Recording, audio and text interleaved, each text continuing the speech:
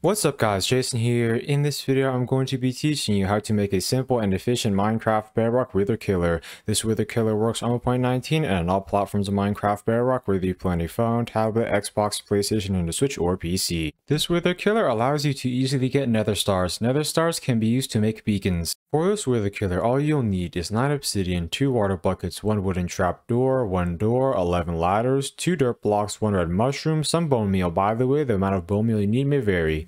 1 sunflower, and finally about 13.5 stacks of solid blocks. You can use any type of solid block that you want except for solid blocks that Enderman can pick up. One example of a solid block Enderman cannot pick up is cobblestone.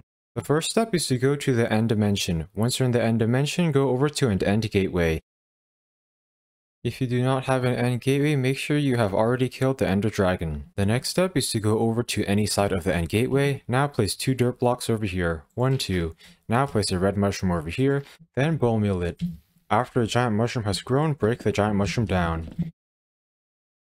After you are done breaking the giant mushroom, check to see if the end gateway portal is still there. If it is, plant another mushroom, then bone meal it. As you guys can see there, that should cause another giant mushroom to grow. Now break the giant mushroom down.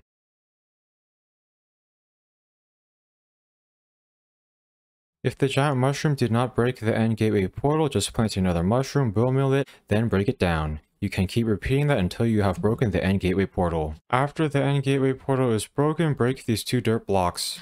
Then find the west side of the end gateway. To do that, place down a dirt block over here, then place a sunflower on top. The front of a sunflower always faces east. That means that the back of it always faces west. For me, the back of my sunflower faces this way, which means the west side of the end gateway is on this side. Now place an obsidian block on the west side of the end gateway. Place it at that spot. Make sure the obsidian block is on the west side of the end gateway. Now break this dirt block. The next step is to place an obsidian block at this spot and an obsidian block over here. Now place 2 obsidian over here, 2 over here, and 2 on this side as well.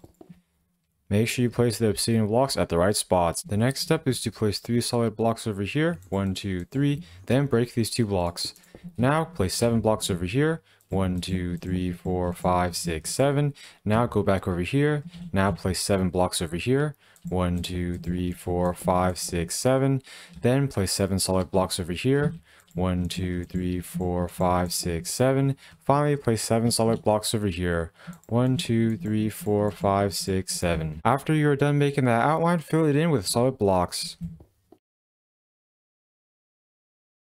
After you're done making that solid block platform, place 10 blocks in one corner of the platform.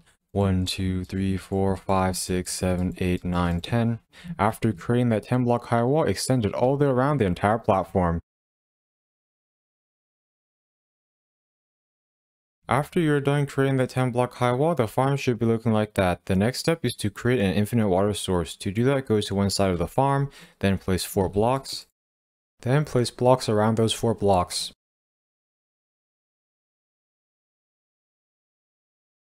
Now place 2 water over here. That will allow you to use 2 buckets to fill in all the water for the entire farm. Now place water at each of these spots. By placing all this water, the wither scrolls will not be able to destroy this area.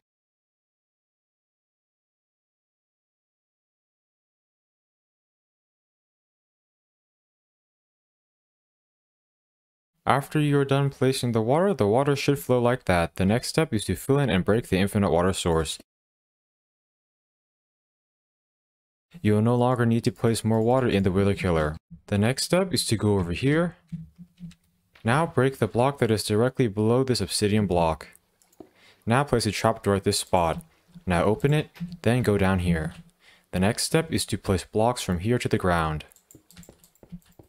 If there's no ground below this area, you can instead build blocks until you get to the same level as the nearby ground, then build a bridge out until you reach the ground. After you have placed those blocks, place 3 blocks over here. If there are blocks blocking the area, just break them. Now place 4 blocks over here, and 4 blocks over here. Then place 4 more blocks over here, and 4 over here as well. Then place 3 over here. Now break this block.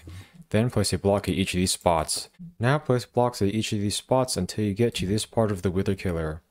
Once you're done placing all those blocks, place a door over here. Now place ladders from this spot to that part of the wither killer. By creating this area over here, you will be able to easily access that part of the Wither Killer. I'm now going to do a quick fly around so that you can check and make sure you've made this Wither Killer correctly. Over here, there should be this end gateway. Make sure it looks like that. Around the end gateway, there should be water. On the west side of the end gateway, there should be that obsidian platform. Over there should be that obsidian.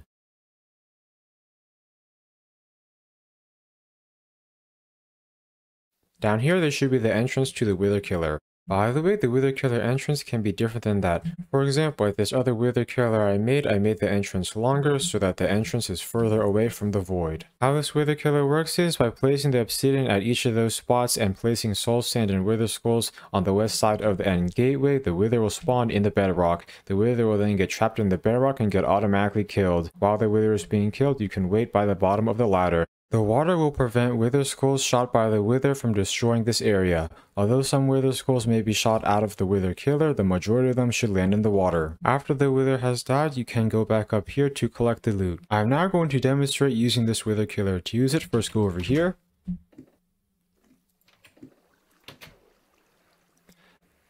Then go up this water stream. Now place soul sand at each of these spots.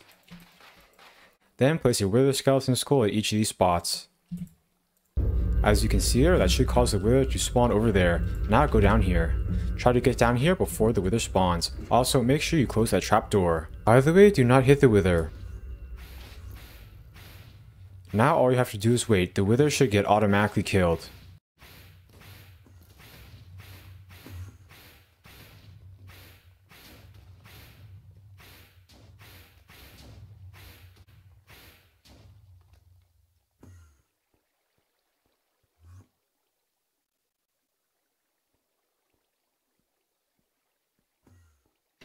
After the wither has died, go back up here, then go back up this water. When you go to this area, collect obsidian the wither has broken. Now kill the wither skeletons. You should be able to easily kill them over here. Now replace any obsidian that was broken. You can now collect the nether star by jumping over here. Another way you can collect the nether star is by placing 2 blocks over here. That should allow you to easily pick it up. Then break the blocks. By the way, if you want to replace the obsidian before killing the wither skeletons, you can do that. Before you spawn the wither again, make sure you replace any obsidian that broke. To use the wither killer again, place soul sand at each of these spots, then place a wither skull at each of these spots. That should cause the wither to spawn in the bedrock. As you guys can see here, the wither gets automatically killed. Once the wither has died, make sure you collect the nether star before it despawns. If this wither killer does not work for you, I recommend you make sure your world is not set to peaceful. Also, make sure you placed all the obsidian at the right spots.